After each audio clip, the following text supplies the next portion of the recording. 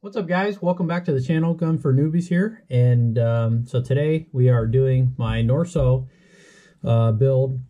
So last time you saw this, I had a Wilson Combat lower. I had a Zev complete upper with barrel sights. Obviously it's RMR cut, so is this one, but had all that. And then I just always buy a new recoil spring for every assembly I do, just a habit of mine. And then finally, so I've been waiting for this for about probably 45 days. So I'm really excited that it finally has come into play, because, you know, I've just been waiting on it for so long, and this has been pretty much useless. It's been a paperweight. So here we go. We have the Norsso 3.9-inch black level 1.5. So it's basically a ported barrel. So they just call it their 1.5.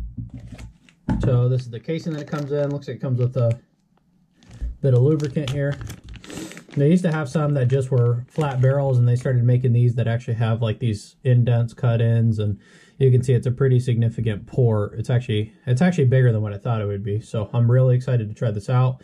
They really lubed this thing up really good. Not really sure if you can see that, but there's still quite a bit there in the packaging as well. It's kind of hard to catch it on camera, but it's lubed up pretty good. So let me grab a little towel.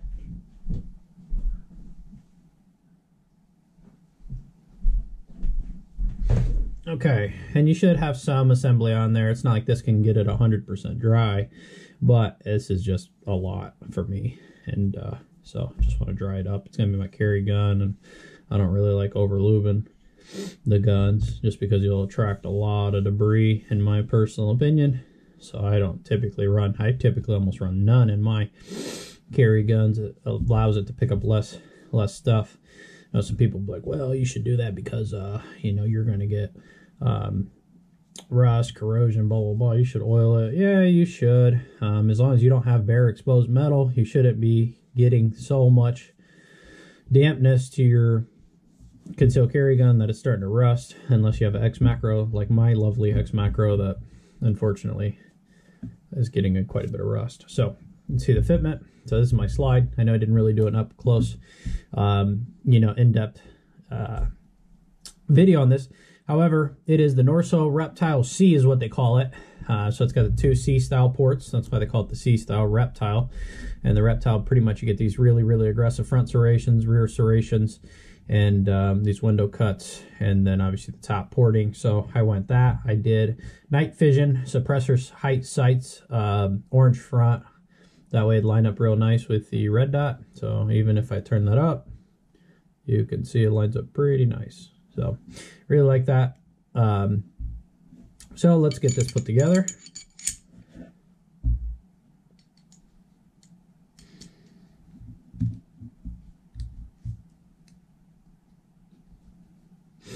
And just for you people that are thinking about assembling one of these or taking it apart to clean it, the flat sides go to left to right, so they don't go up and down. So the big log flat sides go left to right. So,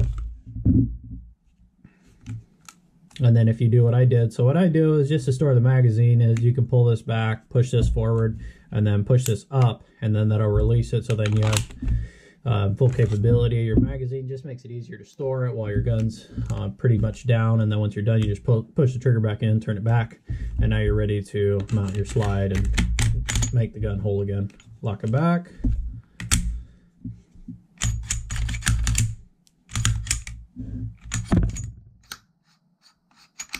Fitment's nice and good. That lockup's pretty nice. So lockup, basically what I'm doing is I'm trying to test, essentially, for instance, here's my M&P. You can see I don't even have the mag in there, but it's just that one pretty much has no, just a tiny bit of movement there. And that might be because it's brand new. The lockup is completely there.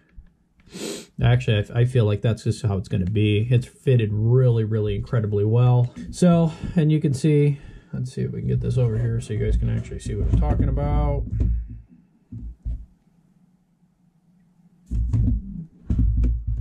Okay.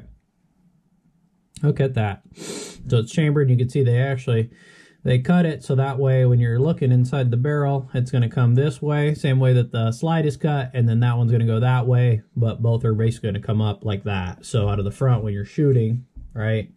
When you're shooting, it'll be pushing up in both ways to help try to give you less muzzle rise. So we're going to do a comparison to this. A lot of people are led to believe that because of the high bore axis, the SIGs are incredibly slow, blah, blah, blah, blah, blah, and you got to get back on target, and this and that. I enjoy shooting the SIGs. I'm going to make another video on upgrades to this and why I wish I would have kind of done some things differently. I let a lot of influencers get to me, especially on YouTube, and it's really not the case. So you got to trust your platform. You need a lot of training. And that is all I will tell you for now. But this purpose of this video was strictly to show you guys, if you're thinking about getting a Norsso barrel and Norsso upper. I mean, guys, I'm loving this setup. I think I will get a black trigger, but lockup's incredible there. It looks really, really nice. I really like the fitment. It looks like they did a reverse crown on the barrel. You can see. So I have my camera angled, so I'm not flagging myself, even though I've checked it like 40 times. I know I'll probably hear something about that. So nevertheless, this is it. It looks really, really nice. Got the Norsso logo, got the cutouts. It's got really, really good lockup. It actually doesn't move anywhere back and forth. So that's important. So, and you'll see like Terran Tactical, they ion bond the barrel. It gives it a little bit extra thickness, and it helps the lockup, so that way you get increased accuracy. You don't get so much movement when you're pulling back the trigger or it's resetting. Depending on where the barrel is set, it can move a couple, you know, maybe millimeters, maybe micromillimeters. I'm not sure what the actual measurement is there. Just based on my knowledge, it can cause a little bit of accuracy, like basically inaccuracy. I wouldn't say it'd be inaccurate. Typically shooting is based on the user itself, but if it's off a little bit, it can change the trajectory of the projectile. So in that way, it could be more inaccurate from where you're aiming or where your shots are intended to go. So funny enough, I lost the little back out washer here. So that's interesting. Another reason to always check your guns. I've carried this gun for a long time, must have fell off, and didn't even know it was gone. So luckily I have a lot of spares, so I always keep spares, and that is the reason why. So yeah, looks like it works really good. There's room in between the slide and the takedown lever there, gas pedal, whatever you want to call it. Push that all the way up against there. No rubbing at all, from what I can see. I'm not really focused too much on the camera. I want to see myself, though. I'm not scratching my new slide to crap. But yeah, works really well. Now, they do make a longer slide of 4.7. I've thought about even making that into my X5 Legion. We'll see where that goes. I have other plans for the X5 Legion. This is just a medium carry magwell, grip module, and it's also weight compliant, so you can actually fit a weight in there. I'm not sure if you can see in there. There is a spot for it, so you can see there's like some divots there. It's a little dark in there. Maybe I could do this so you guys can physically see all the way through.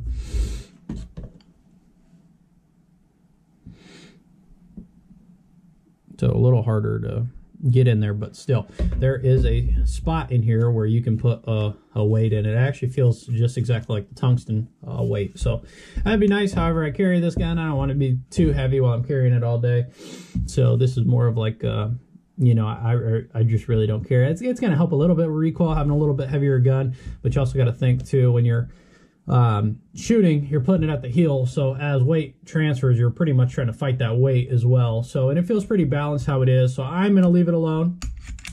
But nevertheless, I would rate this. I've had a lot of aftermarket stuff, and I pretty much stayed to Zev because their coating is really nice. It functions really properly. I have not function tested this yet. I do plan to very soon, so stay tuned for that.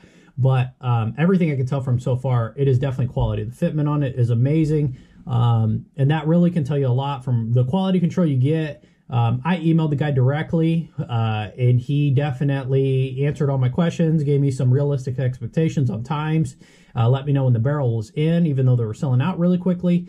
And, you know, he definitely took care of me, and I'm very happy that I emailed the guy and got all this information, and it definitely worked out, you know, so I really like it. We'll see how it shoots, and we'll kind of go from there. I'm going to compare this to a Glock 19X, and we'll see kind of what the difference is. So we'll see if this is worth all the money that you essentially put into this, or if you should just go with a different platform with a lower bore axis. However, a lot of that is going to really determine on your level of shooting capability and how much you've practiced with it. Either gun is kind of hard to, you know, for somebody who's never shot anything before, just to go out there and just shoot tight groups, shoot really quickly, and do all that stuff and feel confident. So, stay tuned. Like I said, we'll keep in touch with another video comparing the two, and then hopefully this stuff will help you guys. And then there will also be another video talking about upgrades that I've done to this, and we'll kind of go from there. So thank you guys so much, and until next time.